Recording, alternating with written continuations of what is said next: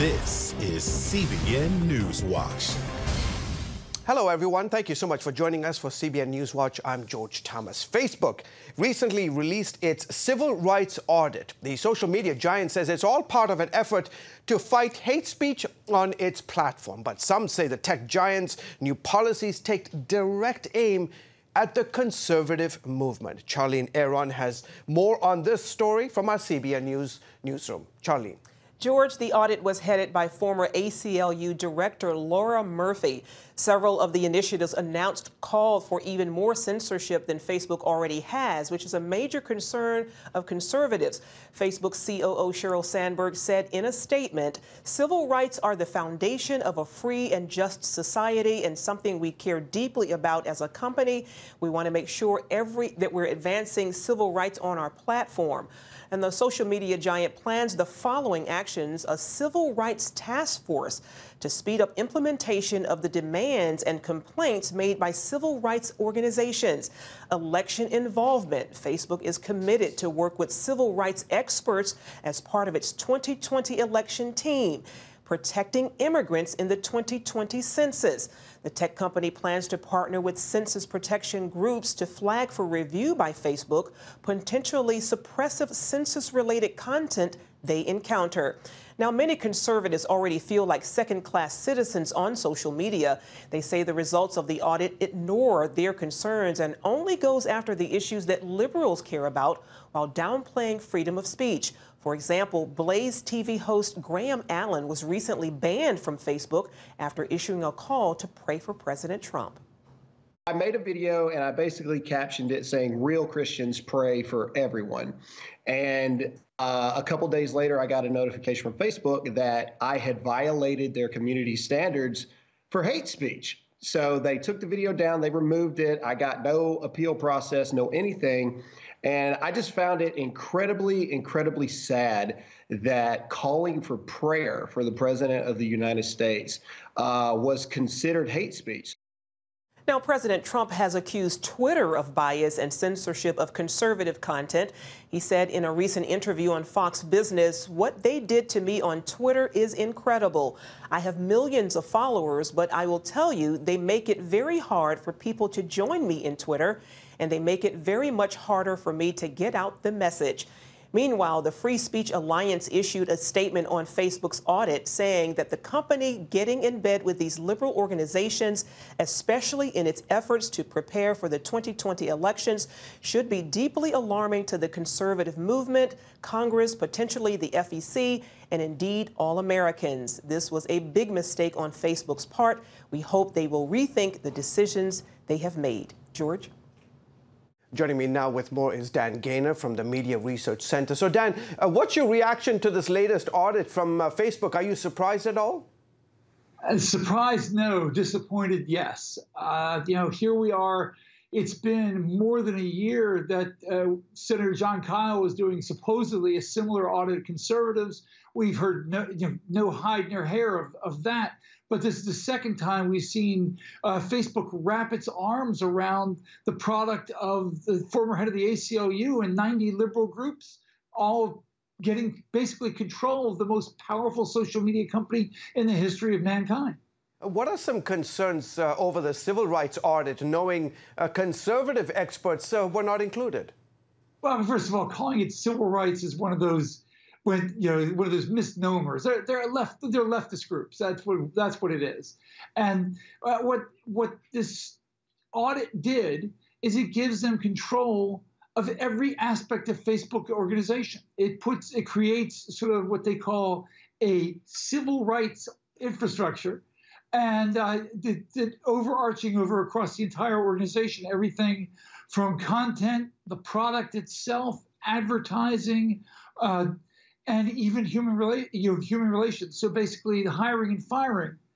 This is an organization that's already stocked with liberals, and now liberals are going to control more of who they hire. What can Facebook do to make some positive changes for not just conservatives, but also liberals?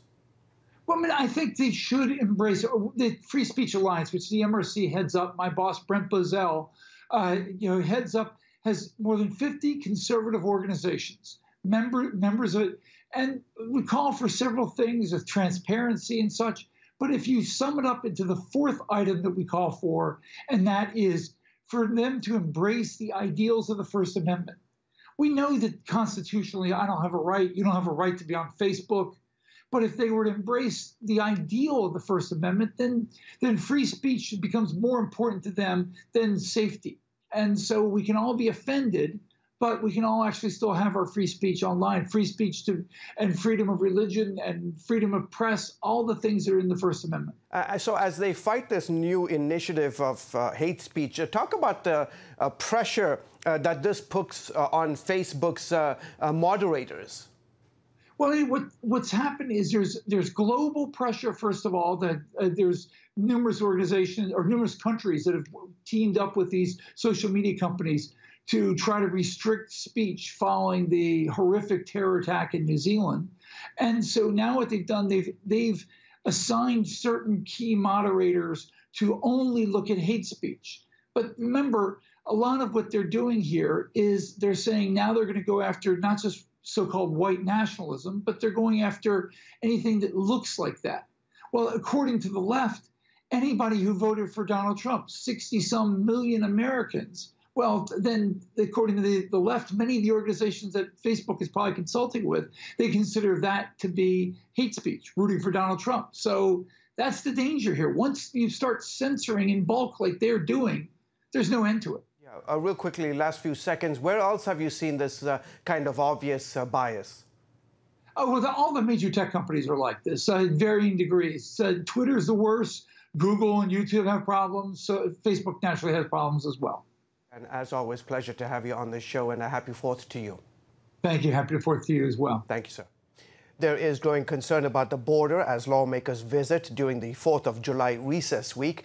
The Congressional Hispanic Caucus visited the Clint Detention Facility in El Paso, Texas, and said they saw a broken system and human rights being abused.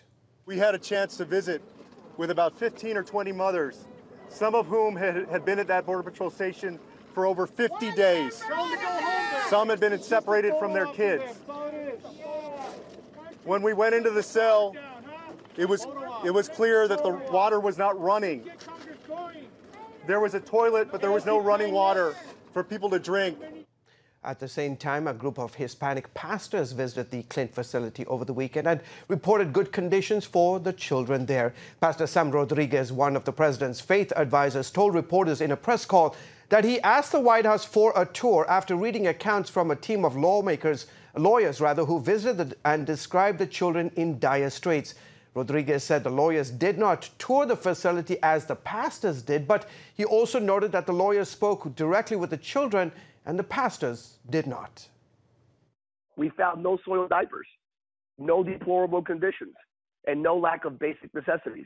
We toured the entire facility and had conversations with those on the ground, which revealed, by the way, that the original report regarding soiled diapers, deplorable conditions, and lack of basic hygiene and sanitary items arrived via the conduit of attorneys interviewing children, some who were as young as 6 years old, attorneys who may have political affiliations. And that's the understanding, by the way. Rodriguez commended the Border Patrol agents for their compassionate care for the children. Agents are under the spotlight this week after ProPublica reported that agents in a closed Facebook group have posted sexist comments and mocked migrant dads. The head of Border Patrol says those agents will be held accountable. In political news, last week's debates apparently shifted the Democratic race for the presidency. That's according to a new CNN poll. Former Vice President Joe Biden still leads, but he fell dramatically with just 22%. That's a 10% drop.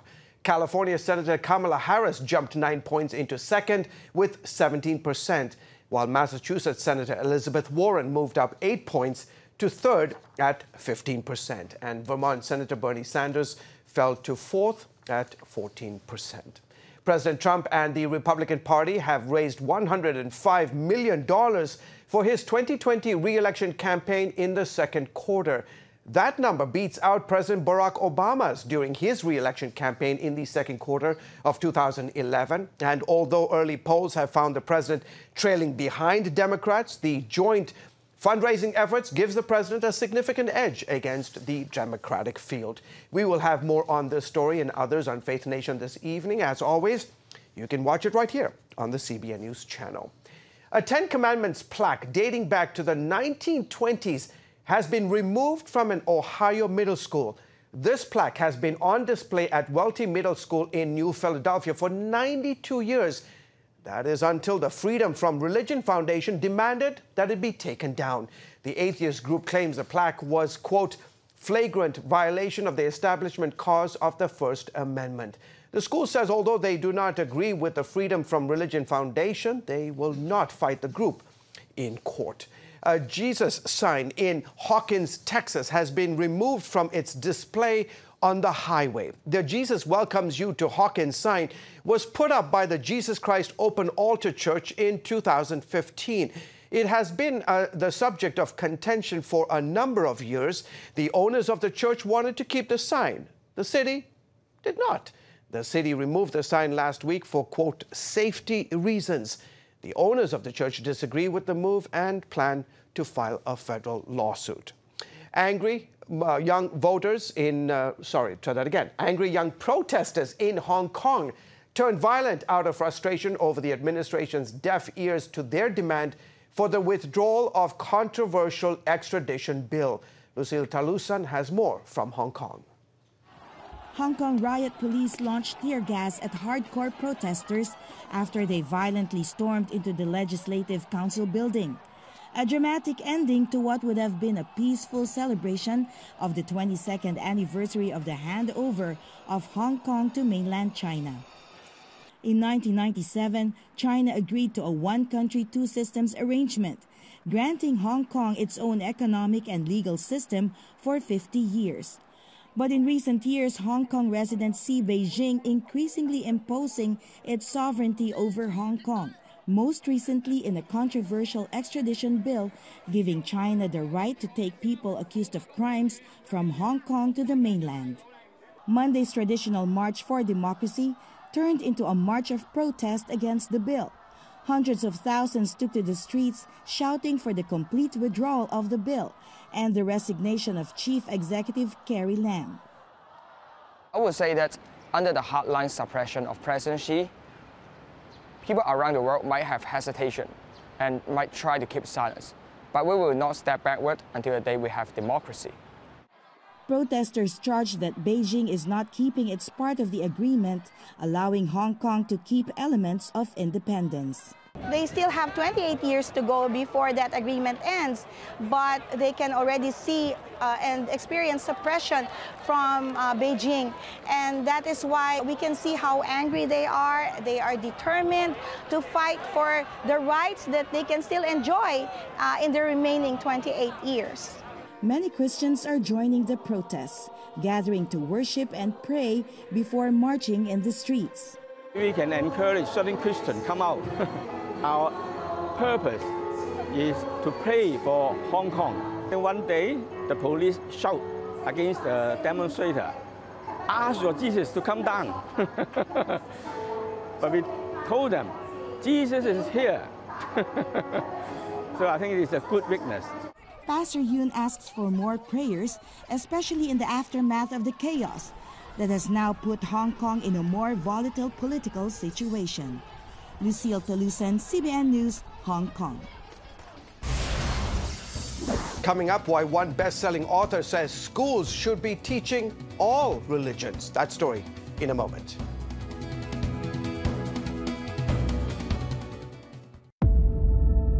Roman soldiers destroy the Second Temple of Jerusalem. Centuries of eyewitnesses say the temple treasures survived. But where are they? They went from Jerusalem to Rome, Rome to Carthage, Carthage to Byzantium. Historians are silent about what happened to it next. This is a bad omen. Hosted and narrated by Gordon Robertson. So does it still exist today? CBN Documentaries presents a story of mystery. Where is it? Calamity. Most of the victims were butchered. And destiny. The possibility to dig is impossible. Take a journey to find Treasures of the Second Temple, a CBN Documentaries presentation coming July 8th. Remember for a moment what it was like to be a child. You believed every story you were told. You saw a world full of endless possibilities. What stories will the world's orphaned and at-risk children believe? We believe the Bible tells the only story truly worth believing. We believe that every child should have the opportunity to dream, the chance to take challenges and turn them into possibilities, the chance to stand on the promises of God, to recognize their place in the greatest story ever told. They have their whole lives ahead of them. Theirs is a world of endless possibilities. They are looking for a story to believe. We will tell them that story. Will you join us?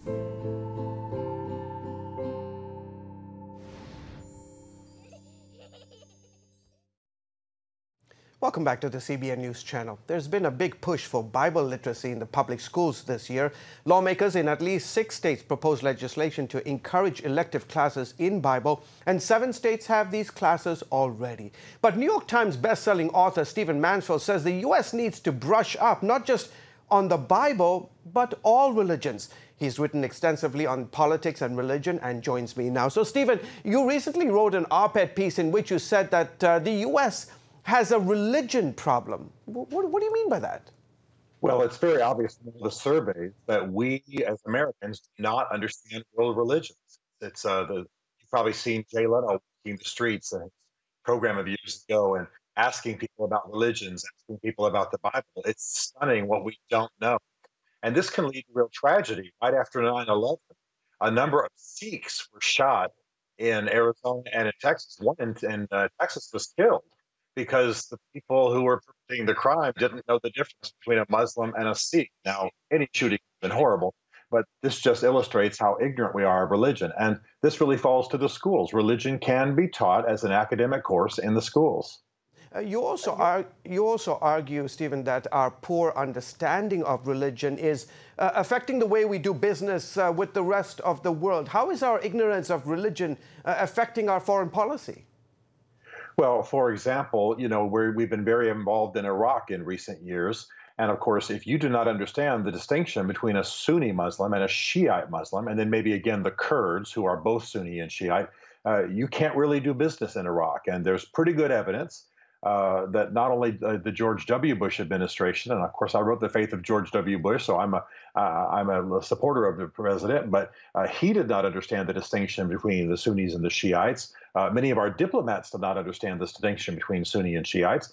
And of course, many of our troubles there in quote unquote nation building were because of tensions between Sunni and Shiites. That's going on to this day. So if we're trying to do good around the world, if we're trying to engage in an effective American foreign policy, and we don't understand the religions on the ground, we will be unsuccessful. And that's something we've got to correct in our time. Yeah, as somebody who has spent a lot of time in the Middle East, to understand that basic distinction between those two aspects within Islam is quite shocking. What's the best way, Stephen, to teach religions in public schools? Well, we should be teaching it. We should be teaching it objectively.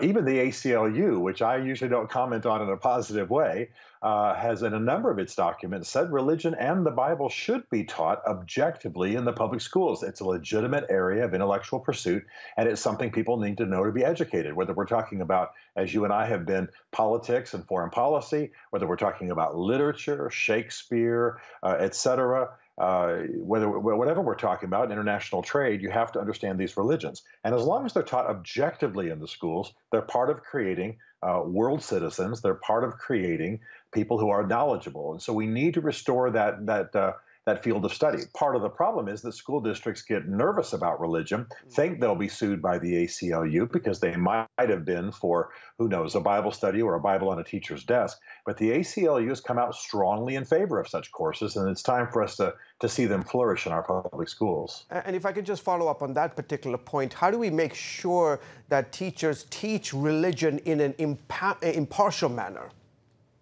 Well, that's all about the engineering of the curriculum. School districts monitor teachers all the time on every subject in terms of how they're teaching it. But if the curriculum is solid, objective, academic, not evangelistic in any way, not an apology for any religion, but a systematic academic course on the religions, then I think, first of all, we've learned that students flock to these courses. And second of all, the school district can easily guarantee that there's no proselytizing going on. And this will make everybody happy, from the ACLU to the adherents to those religions. Okay, Stephen, terrific, wonderful insights. And as always, thank you so much for coming on the show, and have a fantastic July 4th. Thank you. You as well. Thank you, sir. Well, folks, after the break, how a museum in Kentucky is making a difference to its visitors. Remember for a moment what it was like to be a child. You believed every story you were told. You saw a world full of endless possibilities. What stories will the world's orphaned and at-risk children believe? We believe the Bible tells the only story truly worth believing. We believe that every child should have the opportunity to dream, the chance to take challenges and turn them into possibilities, the chance to stand on the promises of God, to recognize their place in the greatest story ever told. They have their whole lives ahead of them. Theirs is a world of endless possibilities. They are looking for a story to believe. We will tell them that story. Will you join us?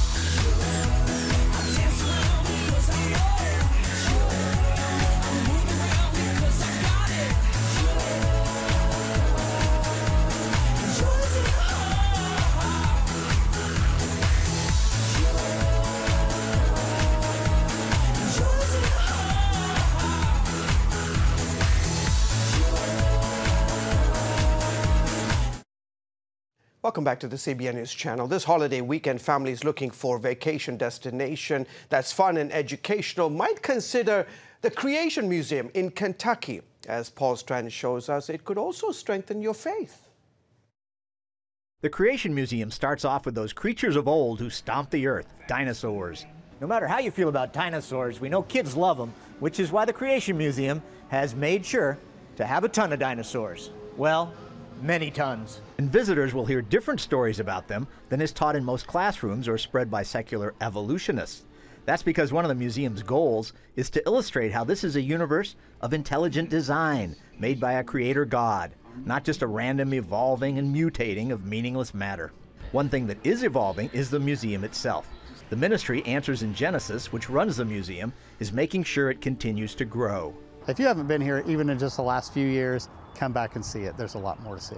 Along with all those dinosaurs lurking about the place, inside the Creation Museum, visitors will see the Garden of Eden, as well as Noah and the Ark, the worldwide flood, and a planetarium. Outside, there's also a big petting zoo and zip lines. One reason for the expansion is to accommodate all the new visitors brought here by sister destination, the Ark Encounter. It's only 43 miles away and offers discount tickets to the Creation Museum. We had over 700,000 people the first year that the Ark opened come here. And we consistently have over 500,000 visitors, which is, a couple 100,000 more than we're used to. The museum staff decided to view this unexpected overcrowding as an opportunity. Let's expand certain areas, let's open things up, let's put in some new exhibits. One thing that won't change is the bottom line message. God's perfect creation may have been tainted by man's sin, but there's a way out. Jesus Christ. When he died on the cross, the infinite Son of God took the infinite punishment from the infinite Father. And that was enough to satisfy God's wrath on sin. And that's what makes salvation possible, only through the blood of Jesus Christ, through his death, burial, and resurrection. Paul Strand, CBN News, reporting from the Creation Museum in Kentucky. Coming up, hear from the Christian who claims God used his song for North Korea to pave the way for President Trump's meeting with Kim Jong-un. Are you suffering from feeling tired or worn out during the day? Can you not turn off your brain at night? You are not alone. Hi, I'm Dr. Michael Bruce, the Sleep Doctor, and I've partnered with the Christian Broadcasting Network, and we're going to bring you some unbelievable information that you can use tonight to get a better night's rest. Wake up to your best life. Call 1-800-700-7000 or go to CBN.com to get your free copy of Protect Your Sleep today. If you want to be an attorney with a passion for serving people and for excellence, Regent University needs to be high on your list. Regent's award-winning law school doesn't just create lawyers. We create leaders, judges, prosecutors and defense lawyers, civil litigators, and leaders in government. My focus has been trying to really make sure we have the future leaders we need for the bench and the bar and for society generally. You'll learn from highly credentialed leaders who are current and former judges, distinguished scholars, and ACLJ counsel. I'm so glad I chose Regent. The relationships here have been amazing. The faculty have been amazing. Not everybody's called to the same thing when they leave law school, but they're called by a God who has a purpose for their lives, and He is going to use that education to make a difference in the world. Regent will prepare you to be a purpose-driven, practice-ready lawyer. To start your rewarding law career, complete the online application, submit your transcripts, and take the law school admissions test by July. Apply today. If you want to be an attorney with a passion for serving people and for excellence, Regent University needs to be high on your list. Regent's award-winning law school doesn't just create lawyers. We create leaders, judges, prosecutors and defense lawyers, civil litigators, and leaders in government. Ready to become a purpose-driven, practice-ready lawyer? To start your rewarding career, complete the online application, submit your transcripts, and take the law school admissions test by July. Check out the CBN News Daily Rundown podcast each weekday with me, Caitlin Burke. Click on the show tab at cbnnews.com where you can listen and subscribe. Welcome back to the CBN News channel. A Bethel music worship leader says a worship song he wrote 8 years ago paved the way for the historic meeting between President Trump and North Korean leader Kim Jong-un. Sean Foyt says he wrote the song Finish What You Started, song for North Korea, for the communist nation back in 2012. The song calls for hope and peace. Foyt says it was written in the exact spot of the DMZ where Trump and Kim met to negotiate peace. Foyt says the song is, quote, prophecy fulfilled. He wrote on Instagram, oftentimes we have no idea how God can use our simple songs and prayers to change history. Long ways to go, still celebrating small steps or giant steps, leaps today. Well, that is it for this edition of NewsWatch. You can find more on the issues you care most about at cbnnews.com. You can also watch CBN News programs anytime right here on the CBN News channel. Would love to know what you think about the stories you have seen here. Please email us, newswatch@cbn.com, or you can reach out and touch us on Facebook, Instagram, Twitter, all that good stuff. Guys, we are done here. Thank you so much for joining us from all of us here. God bless and have a great rest of the day.